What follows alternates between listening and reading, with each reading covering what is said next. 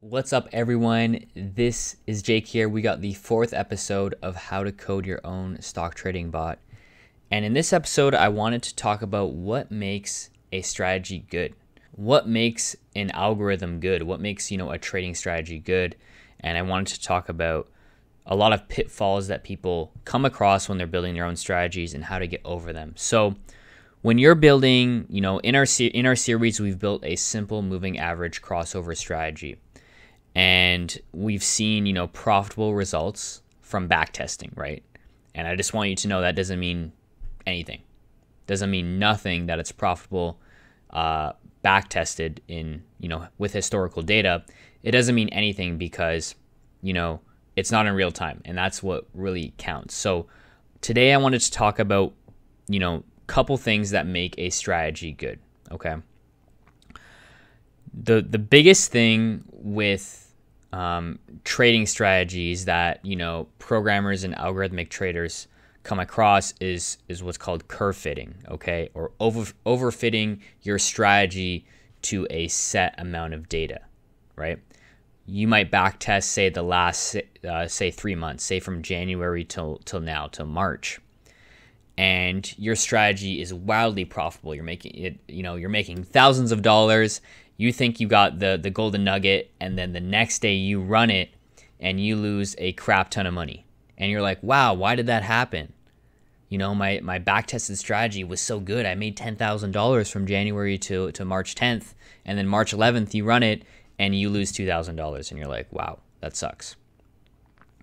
So you really need to, have a plan when you're building a strategy.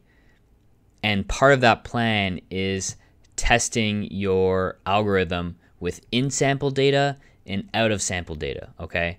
So instead of, backtesting your strategy for a set amount of time and then just going right into real time, which you should do anyways, for sure, absolutely. But you need to test your strategy with in-sample data. So maybe instead of January to March, you just do all of January, right? You optimize it for January, and then you test it with February and see where you get. And then maybe March is real time, okay? That is the number one key to making a good strategy. Is it should be able to run both well in sample data and out of sample data, okay? So in sample data would be, what you're backtesting with, right? So say January is your in sample data. Out of sample data would be February, where it's not optimized for February, it's just running and you want to see the results, okay? I have a little example here on the screen. This is the Wikipedia page for curve fitting, okay? And I think I have it. Here we go. So this isn't stock, this isn't stock charts, but this is just a really good example of what it means to curve fit.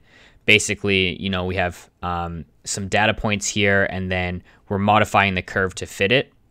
And that's the same thing with backtesting algorithms. You have your candlesticks, your stock market candlesticks, and then you're optimizing your strategy so well, too much, that it's really good with that sample data and it makes a lot of money. But as soon as that, data changes with new real-time data, it fails. So that's the biggest pitfall for bad algorithms, is over-optimization and basically curve fitting with your set of data. So to summarize, all right, your trading strategy should run well with in-sample data. So say a set time frame where you're optimized for that time frame, right? And then it should run well with new data that hasn't been optimized. It should still be profitable, okay? So here's an example with the NinjaTrader platform. We've been building a simple moving average crossover strategy in NinjaTrader. And on the screen, you should be able to see it. What I ran is an optimization from January 1st to yesterday, March 9th, okay? And you can see, yes, it theoretically made just about $3,000, okay? Cool, but that doesn't mean anything. this is an example of overfitting, right? You know, we've back tested the strategy, you know, and over optimize it for a set amount of time, but we don't know how well it's going to do in real time, right? We could run it for today, which is March 10th, 2020.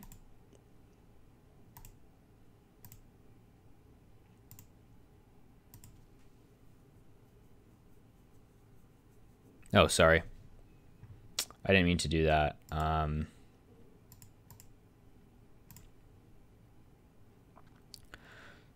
So what we should be doing, let's optimize it for just January, okay? So we're going to optimize it on max net profit just for January.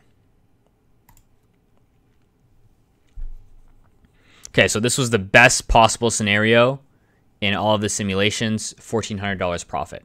Okay, so we've optimized it for January 2020. Let's now run that same strategy without changing it for February. So what you need to do, just right click and hit open in strategy analyzer tab. So this is the same strategy with the same parameters, okay?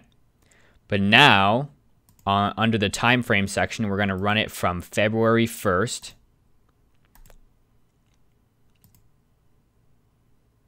to, February, I guess 28th would be the last day. Last trading day. All right, so we're going to run it. You can see it loses money. It doesn't do as well, okay? So that just proves my point that over optimizing can cause you to do worse, right? And especially rushing it with real-time money can cause you to lose money and basically, you know, pay your tuition of learning that. So when you're testing your strategy, okay, what I recommend, find an idea, okay, and make sure the idea has some type of merit. You know, don't just say, oh, buy on the 5th candle and sell on the 10th candle. Like, there should be a reason for your trading idea. Once you have that idea, try and run it for a long amount of time. Like, I would recommend at least, 4 months or more. See if it's profitable, back testing. Then, with that 4 months of back tested data, try out of sample data. So optimize it for 4 months and then try running it for a new 4 months that it hasn't been optimized on. See how well it does. If it's profitable, then you take that in real time and you run it. Run it on a, trading a low amount of capital in your account. Say, for example, your account's $2,000. I would only try risking maybe 10% or 15% of your account. So trade with only $200 or $300 per position and run it for a week and see how it does. And then, from there, if it's making some money, you can try going with it, increasing the quantity slowly. If it's not making money, maybe you just need a really small optimization, but optimizing too much can cause it to fail. Okay. So that's the recommended route. The recommended route I recommend. That's too many of that word, but that's what I would do that's what I do when I'm building new strategies. Another thing I think a lot of people go through, and I get this a lot because I do help build trading bots for people, and I have some clients of mine that use my own trading systems, overcomplicating their trading system, right? Adding all these very, very complex models, complex machine learning, architectures. Sometimes that's not needed, right? Sometimes you don't need to add, a neural network to make your strategy profitable. Sometimes it might be 2 or 3 indicators or a very simple, trading system. And people think that the more complicated you do it, the more money you're going to make, which I disagree with for sure. I've built some very complex models and haven't seen really good results. And the more simpler models, I saw better results and I developed them faster. So you need to think about that when developing these strategies. Yes, could you make a very powerful trading system using neural networks? I'm sure you could. you just have to balance how long is it going to take you to develop that strategy before you start seeing a return versus, using 2 or 3 indicators and making much simpler decisions could be a profitable route for you. Okay. Machine learning has its place, and definitely with finance, it's there, but it's a balance for sure. And like I said, complication does not equal money in this sector, I feel like. So always remember that you don't need to make the most complex model out there. And think about it. If your simple strategy is making you money, you can start hiring a team of people that might have more knowledge than you in machine learning and build other strategies, or build one strategy, get that to make a profit, and then while that's making a profit because it is running, in real time on your computer, start developing another strategy, maybe try some machine learning tactics and architectures. So that's definitely another route to go for. But yeah, I just wanted to summarize that with the more complicating a system is, it doesn't mean it's going to make more money. So keep that in mind. The last thing is something always to think about. You need to have obviously the right system requirements. You're going to want to have ideally a dedicated VPS, a dedicated computer running somewhere off location that has hopefully 99% or 100% uptime running your strategies, and then an easy way to override it. If you want to stop it, if it's malfunctioning, or you want to change some parameters on the go, that's the most ideal situation.